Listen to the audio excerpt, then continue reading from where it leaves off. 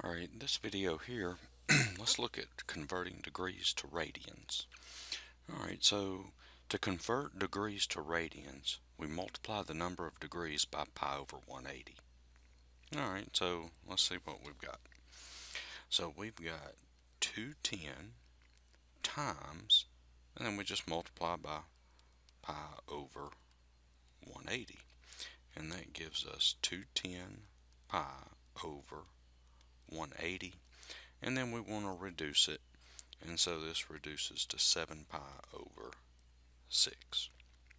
Okay, 30 goes into, well, looks like 30 goes into both of them. Alright, and so there's your answer, and we'll leave it in terms of pi. Okay, and most of the time you want to leave it in terms of pi. Now, if we look at this second one here, notice how they give us the degree in decimal. So a lot of times we won't leave that in terms of pi. We'll just go ahead and punch all that into the calculator and go ahead and multiply it out and get a decimal answer. But let's go ahead and take a look at this.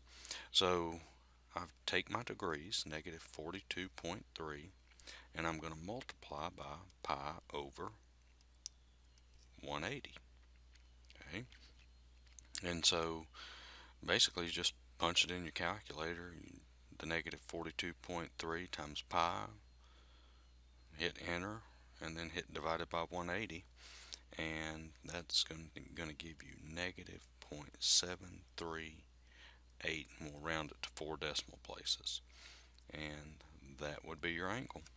Okay, alright, so that's easy enough there.